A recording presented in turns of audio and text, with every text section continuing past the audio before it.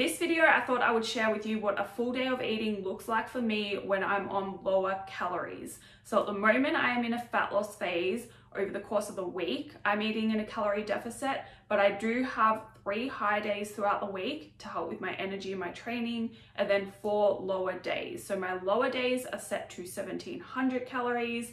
And so I thought I would share with you how I kind of deal with hunger and make the foods that I want to eat still fit into that smaller calorie budget. Hello, welcome back to my channel. My name is Jodie and I help you change your beliefs so you can change your body, your health, and your life. This video, we are doing a full day of eating on 1700 calories. This is quite low for me. I shared a full day of eating previously that was on 2600 calories. That was when I was having a diet break, and that's kind of the volume of food that I'm used to eating. 1700 is pretty low. Now it is about 11 in the morning. I have not had any food yet today, and this is the strategy I like to use to help me stick to my calories when I don't have as many available. Some would call it intermittent fasting, but I don't call it that. I just literally try and push my first meal back as late as possible in the morning because I enjoy eating bigger meals at nighttime. I want to leave as many calories as possible for later in the day when I'm kind of getting a bit more restless and tired and just want to relax and actually enjoy my food. In the morning, I don't really care about eating. I usually have a lot of work to do, or I want to go for a walk or whatever, and so I'm not focused on food. I don't really care about missing out on eating. There's no point for me wasting calories in the morning when I don't care about eating then, and I prefer to focus on my work. Like, I find not eating helps me focus better as well, so it works for me. Now, I'm not strict with the time that I start eating. If I feel like around 10:30 I want to start eating, I'll eat then. If I feel like it's 11:30, like today, I've just had a lot of work to do in the morning, so I've just kept going and stayed focused on that. And now I'm like, okay, I need a break. I'm going to start eating, and also because I want to fit my workout in today as well, and I want to make sure I have some food before that and it digests and stuff before I train. So it's all a matter of doing what works for you, but I do find for me that kind of not eating in the morning helps me allocate my calories nicely and feel satisfied overall, and most importantly helps me stick to my calories when they are lower. In terms of hunger, I'm actually feeling okay at the moment. I think because I've been so focused on work. I've also had black coffee, I've had sparkling water, and that really helps me as well to mitigate some of that hunger. Some days if I am feeling really hungry in the morning and the black coffee and the sparkling water doesn't help as well, then I kind of just don't give myself an option. I kind of just push through and I'm fine. Now, I'm definitely not promoting skipping meals if you have any kind of disordered eating patterns. I have had an eating disorder in the past and it literally doesn't affect me. I don't get triggered by skipping meals. It doesn't make me go backwards or feel any kind of way. It's just I'm focused on work. I don't really care about eating now, I'm gonna eat later. But if you're not there yet, then I recommend getting some professional help before you watch videos like this or before you even consider dieting or any of that. Something else I wanna point out as well, a lot of you probably don't know this, there's nothing wrong with being hungry. Being hungry is actually good for you. It's not going to hurt you at all. Going without food for a decent amount of time helps your digestive system kind of clean itself out and repair itself. If you don't believe me, then look up migratory motor complex and do some of your own research around that. In terms of my workout and fitting that in after my first meal today, I don't mind training fasted. If I had time this morning, I would have gone and got my workout done and then had my first meal as my post-workout meal, but it just didn't work out for me this morning. So I'm eating now and then I'll go get my training done later. If you feel fine training fasted, there's nothing wrong with that as long as you get a meal in afterwards. So I'm about to go eat my first meal now. It is literally the same thing I have every single day pretty much for meal one. I love it. It works for me. It makes me feel good. And yeah, the only time I don't have it is if I go away, which is actually quite frequently, but I wasn't going to pretend I have something else just for the sake of filming a more entertaining YouTube video, because you have already seen this meal in my other full day of eating. All right, so that is meal one. Same thing as always. oats cooked in water, and then I let them cool down just so everything else doesn't go clumpy and runny and not nice through it. And then vanilla protein powder on top. Usually I change the protein powder flavor every so often, and that's what makes it kind of more interesting for me. And then Greek yogurt, no fat, and cinnamon. I just mix all that together and it comes out really nice. All right, so we just got back from the gym. It was deadlift day. I got another PB, so I'm super happy. Seems like every time I do my full day of eatings on here, I get a PB in my deadlifts.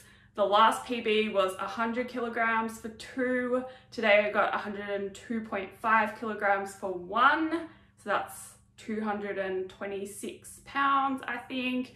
Super happy with that. Deadlifts are my favorite, so I always want to do well in them. But you have to understand, I've had bad workouts in between this. So if you watch the 2 full day of eatings where I got my PBs next to each other, it looks like I'm just getting stronger and I always have good workouts and get PBs. That's not the case.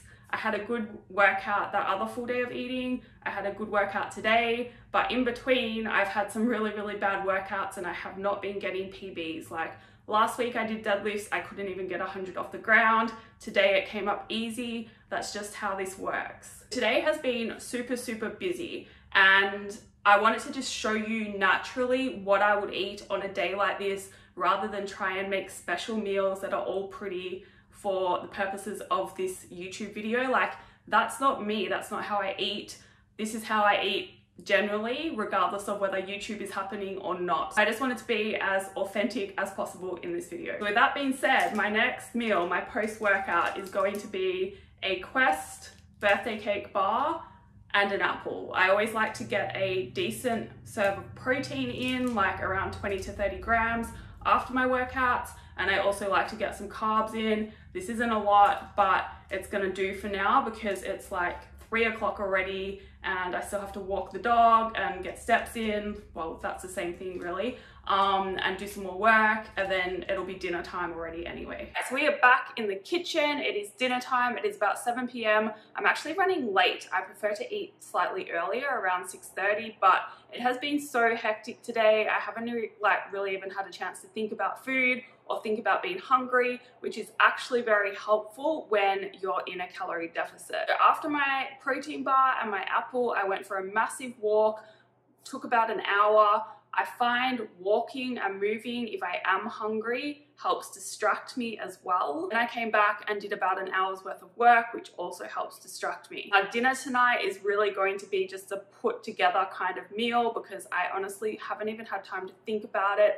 I did know in my head what protein I was gonna have for dinner ahead of time, and then everything else is basically just what fits into the macros I have left. So I've logged all the food I've already had today, and I've logged my dessert and like pre-bed meal that I love to have every day. I've logged that already. So now dinner is really just whatever is left. I've logged the protein component, so I'm having tuna tonight. I've logged that in there to make sure I hit my protein target because that is especially important if you are eating in a calorie deficit. And then everything else is just like stuff added in to hit my macros. And you'll see in a minute because I've got like cheese added in. I'm having potatoes as my carb source. I've cooked them in butter because I had extra calories and extra fats available to do so. This is my protein tonight. It is a tuna steak. It's like sashimi quality tuna and I love it. I would eat it raw, except I don't actually feel like it. It's kind of cold here, and says the girl in a t-shirt, but I'm always wearing t-shirt and shorts even in winter.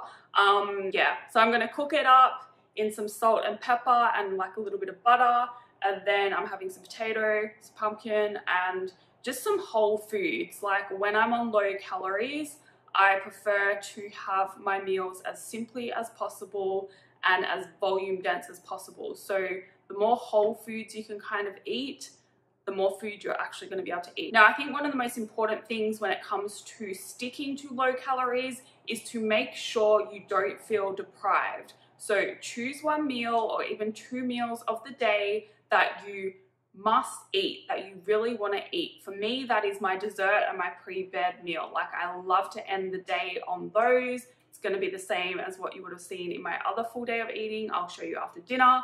but that is what I really want to eat. And if I don't get to eat that, I feel deprived, and it makes sticking to those lower calories harder. So choose one meal that you really want to have every single day, put that in your food diary, and then build everything else around that meal. That way you're going to feel kind of happy, you have something to look forward to every day. It's just going to make the dieting process a lot easier. Tuna is cooking and looking good. That is about how I like it. All right, so that is dinner. Super easy and simple, but nutritious, and it's going to fill me up as well. So we've got the tuna steak, which was cooked in butter with salt and pepper.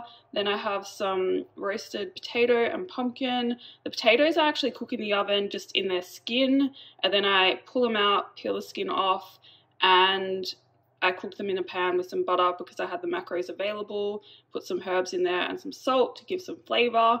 And then we've got shredded red cabbage and green beans just to add some more volume, and vegetables because I haven't really had enough vegetables today. We've also got some cheese here that I'm gonna put on top of the potatoes just because I had macros available, and I need to add some fats. Like, that's why I've added the cheese really, because I haven't had a lot of fat today, and it is important to get fat in your diet. And now we are up to my non-negotiable meal of the day. I pretty much have to have this in order to be happy before I go to bed.